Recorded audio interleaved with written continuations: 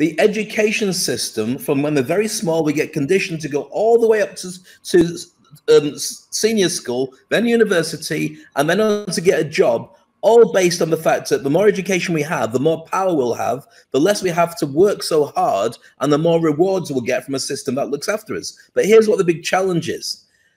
The education system that we have is now a bit out of whack, because you can work really hard, and now you can Google anything. So you don't necessarily have to learn parrot fashion like you and I used to learn, Ernesto. And also you can spend the rest of your life paying off debts. Now, why should you be in that situation? It's easier to control you from the very beginning. And it's hard to put your finger on who's to blame, because it's just run like this for many, many, many, many hundreds of years. Education was created to get the farmers into the factories. So it's created a system to see who can do their maths, who can do their English, the same kind of age, the same kind of ability. The best ones can go on. The worst ones just go back to the fields. And the system hasn't really altered that much since. Now, I know that you've got strong thoughts about education, and this is not, by the way, having a go at the educators.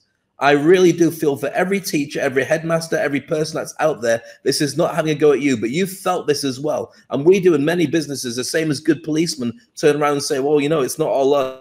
We're working as hard as we can to keep everybody safe.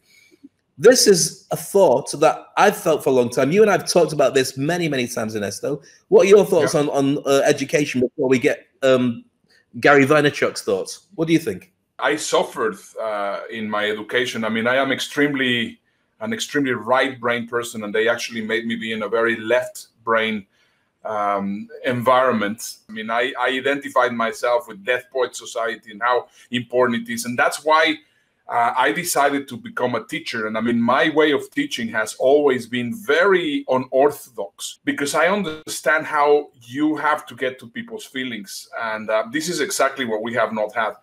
And right now, we are going through a reinvention of the educational system, not because it had to happen, but because, of course, we were forced into it. We were mentioning on the previous episode about the moving finishing line. And this is another of those things which is actually creating a lot more of the anxiety, because people said, well, you know, we're going to go 90 days maximum on this situation. Right now, we are over 107 or 108 days, whatever it is right now. And we're going to continue. And I believe that even if the virus disappears, the world will never be the same again, because schools are going to be different. The way of teaching are going to be different, is going to be different. And whoever was teaching the way that they were teaching and the way that we have been affected because of education are going to have to change. So this is just something that I am very passionate about, and I feel very bad about it, because you're right. I mean, one of the things that is affecting us right now is the way that we were educated. Absolutely. So remember, this is all part of the conditioning to ultimately show you why people are finding it so challenging and so helpless right now to deal with the pandemic. Now, we've already had some potty mouths on the show. We've got another potty mouth coming on, but he's an exceptionally smart one as well. Gary Vaynerchuk talking about the education system. Let's have a look at this. The school system here, I'm not sure about America, but it's outdated. It's outdated globally. It's outdated globally. The internet made it outdated because information is a commodity. And the school system was built on memorization of information. Why do I have to do any math? I have a calculator on my iPhone that can give you any math. Yeah. I don't need to know anything. I can ask Siri and Alexa in 2 seconds, they'll give me the answer.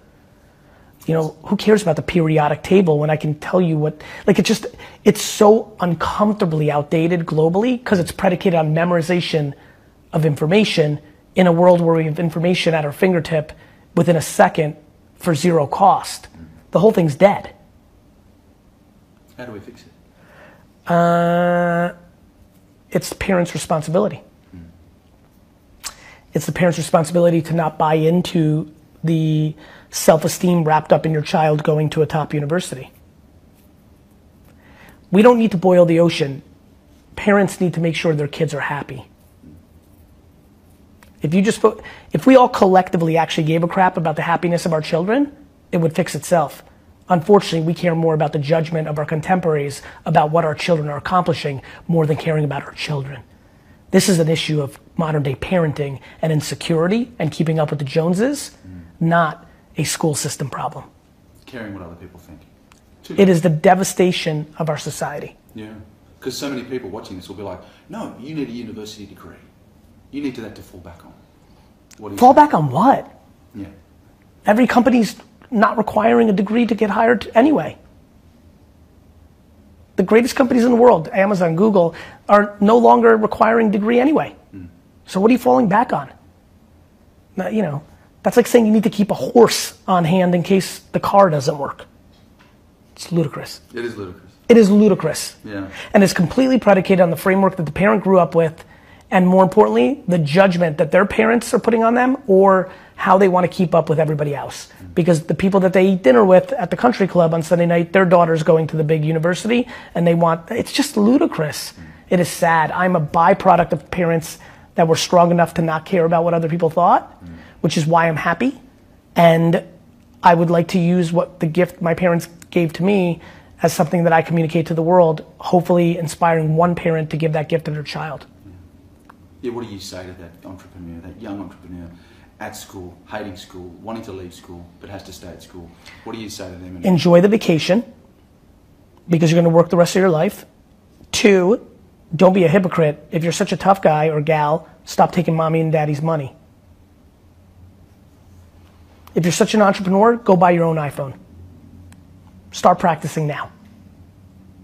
The quicker a child gets off a parent's payroll, the more likely they will be happy in life. I haven't seen this. I haven't seen this video, and I think it's phenomenal. I mean, it is exactly as it is. I mean, it's like yeah, we're gonna keep a horse just in case the car doesn't work. But it's there, and again, I'm not blaming the educators, I'm not blaming the teachers and everybody who's working really hard, but what we've got now is a really strange phenomenon. And I heard a phrase today that I'm going to share with you, Ernesto, which explains what the economy is. It's a liquid economy now, where literally everything's moving up and down, it's flowing, it's falling into bits and so on. We've never had this before. We had straight lines, or at least with disruption, so you had to go over and find your own way. But literally, it's all over the place. What's your thoughts? Yeah, my thoughts is the following, coming back into what I was saying about conspiracy theories. And this is an important thing. Why is it that otherwise intelligent people believe in some really crazy stuff? Unfortunately, one of the challenges of the educational system is that they have imposed bullshit belief systems in our heads. And that's the whole thing. That's, for me, the thing that drives me absolutely crazy about the conditioning and about I mean, you have been basically trained like a Pavlov's dog. And that's exactly what I have an issue with. I was actually going to show the video of the Pavlov's dogs today, but we'll save that maybe for fast forward. But you're absolutely right. I mean, every school report I had said Dave is a disruptive influence. If only he would stop talking and behave, he might be able to get some better grades. Who cares? I get paid now to normally travel the world. I'm doing it online now. And I teach people how to be disruptive. And who do I teach? The top people in industries, ambassadors, millionaires, billionaires, success stories, CEOs. They all want to get now to say, how do I do this better? How do I talk to people? How can I be more effective? That's the stuff I learned at school, and they tried to beat it out of me. So let's get this down. We're talking about the indoctrination of young people. So from childhood right up until the age you're at now, they've got to do things a certain way. Now, what I want to do is, we've already bashed education. I don't want to spend my time bashing education. That's not what I'm here for. I want to talk about the conditioning that leads to a problem where people feel helpless, lonely, and unable to deal with things. And what I want to do now is share something that Trevor Noah said on one of his brilliant monologues. He talked about he was talking about Black Lives Matter, and he was talking about the rioters. Because everyone says the rioters are terrible, we're going to sort them out, how dare they, they're doing everything. And he said, let me give you a different idea. We grow up with a contract from society, and that contract says if we work really hard, we can get from nowhere up to here. The society is geared to give us the best potential to be able to do it. It will protect us and keep us all safe. And apart from the fact that, you know, there's some little biases here and there, Anybody can get from where they are to where they need to be if they work really hard.